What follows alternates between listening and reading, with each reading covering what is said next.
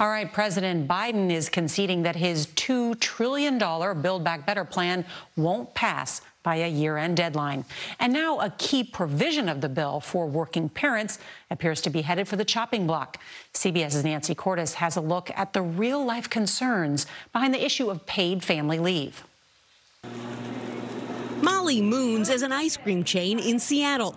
It's named after its founder, who had an epiphany after giving birth in 2013. Oh my gosh, I needed to stay home for about 12 or 13 weeks. It was then and there that Molly decided to provide paid family leave to all 200 of her employees.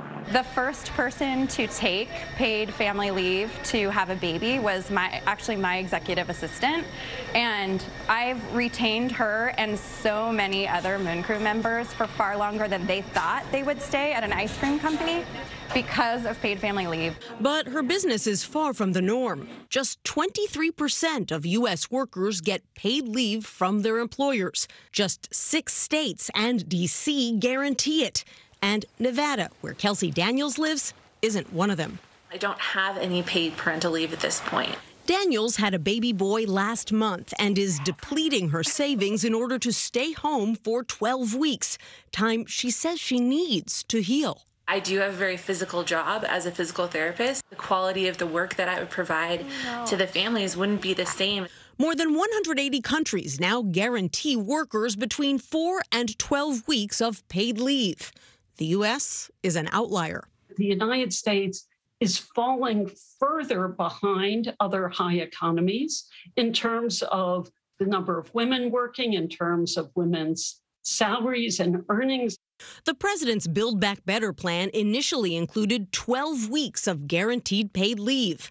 Senate Democrats pared it back to 4 weeks to try to win support from holdout Joe Manchin. But he wants it cut out completely. Paid leave, I think, should not be in this piece of legislation. I've been very clear. Now, President Biden is signaling he might be able to live without it. Would you sign it if it doesn't contain paid family leave? I will sign it, period. Democrats are still hoping they can convince Manchin to come around, but paid leave is not his only sticking point with this bill. And with Republicans universally opposed to it, the White House needs Manchin's support, which is why he and the president are now in near daily communication. Norah? Nancy Cordes on that very important issue. Thank you.